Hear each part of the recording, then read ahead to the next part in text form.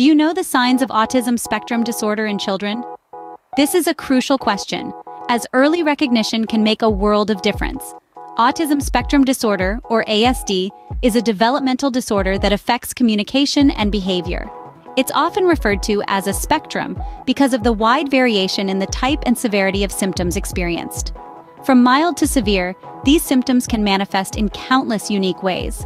So, let's dive into the signs and symptoms to help you identify this disorder early in children. What are the early signs of autism in infants? This is a question frequently asked by those who wish to understand the early indicators of autism spectrum disorder. Some of the signs may include an infant not responding to their name by the time they reach 12 months of age. This could be an indication that they are not developing social skills at a typical pace. By 14 months, if an infant is not pointing at objects or things of interest, this could be another early sign of autism. As we move forward, by 18 months, most children engage in pretend games. If an infant avoids these types of games, it could be a cause for concern. Avoiding eye contact is another sign, as is having delayed speech and language skills. These are some of the early signs, but it's important to remember that every child develops at their own pace. What about signs of autism in toddlers and older children? As children grow, the signs of autism may become more noticeable. One of the common signs is repetitive behaviors. This could be anything from hand flapping or rocking to repeating certain words or phrases over and over again. Additionally, children with autism may show an intense interest in certain topics, such as numbers or facts about a specific subject. They can become deeply engrossed, often to the exclusion of other activities or interests. A change in routine, even a minor one, can be very upsetting for children with autism.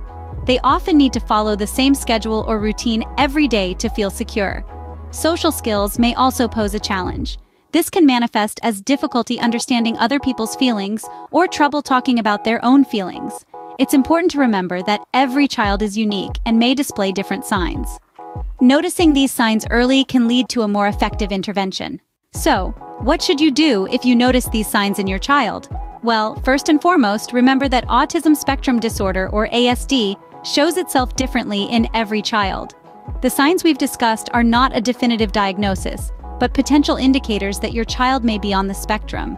Early detection of ASD is crucial for effective intervention. The sooner you identify and address these signs, the better the outcomes for your child.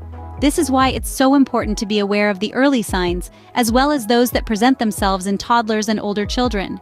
If you suspect your child might have ASD, don't panic. Instead, take a proactive approach. Consult your child's healthcare provider and share your observations.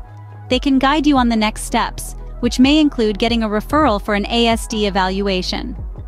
An ASD evaluation is a comprehensive review of your child's behavior, communication skills, and developmental history.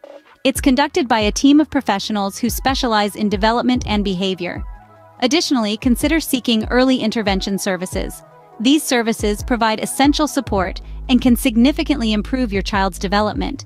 They can include speech therapy, occupational therapy, and social skills training, among others. In conclusion, navigating the possibility of ASD can be challenging, but remember, you're not alone. There are many resources and supportive communities available to help you and your child. Remember, every child is unique and develops at their own pace, but if you have concerns, don't hesitate to seek professional advice.